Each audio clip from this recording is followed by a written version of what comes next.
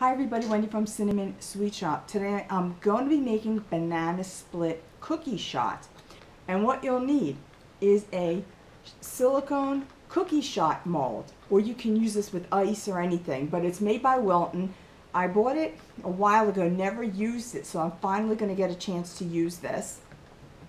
Vanilla extract, whole wheat pastry flour.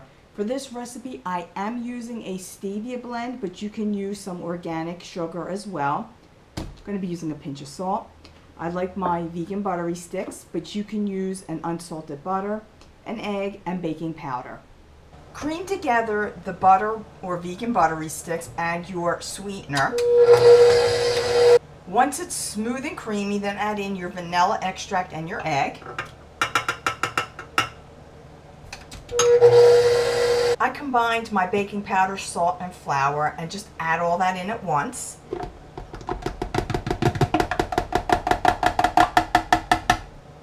We're going to mix this just until it's combined. I divided my dough up into 8 pieces, and I did measure it out on a scale, so if you want to be precise you can measure them out on a scale. And then from here you want to mold them, because it is a moldable consistency, into each shot area. Now this will take a little bit of time, and you want to make sure your hands are clean. And I'm pushing the cookie dough all the way down till it reaches bottom, because you want to make sure you get these sides real well.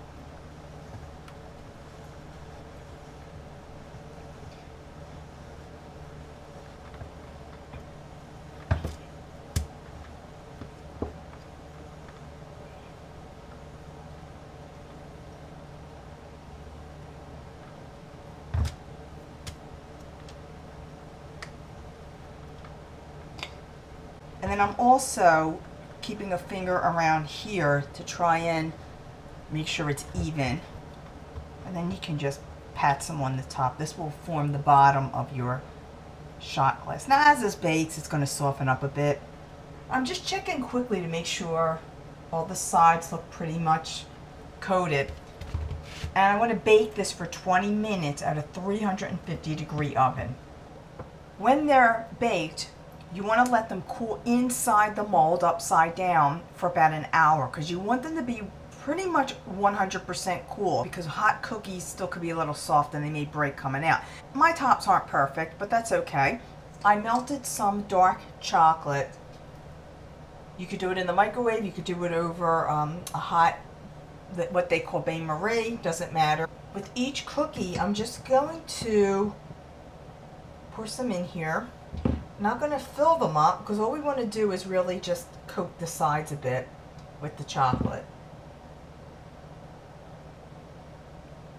Alright.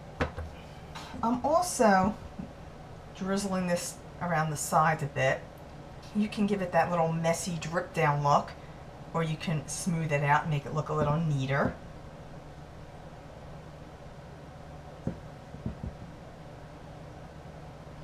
Like this.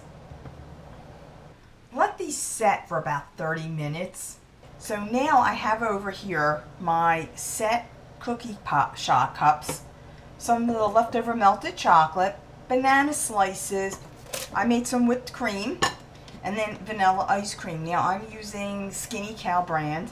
It's a little bit better for you, lower fat. You can use any brand you would like. And you can use a scoop or a spoon. I'm probably going to be using both. Just to scoop out the ice cream and to fill it in the cups. So this is where the spoon comes in handy, to smush it down in there without getting it all over the place. So in this case you probably may be better off using a spoon. And this ice cream just came out of the freezer, so it's a little bit hard as well. But I'm going to push it all the way in there without breaking the cookie. And I'm filling it just to the top. Okay. Then add some banana slices.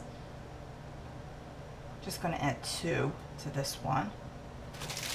With the whipped cream, put a nice little star tip on it. And then take some of that melted chocolate. I remelted it, of course. And just drizzle some of it on the top. Just to make it look a little fancy.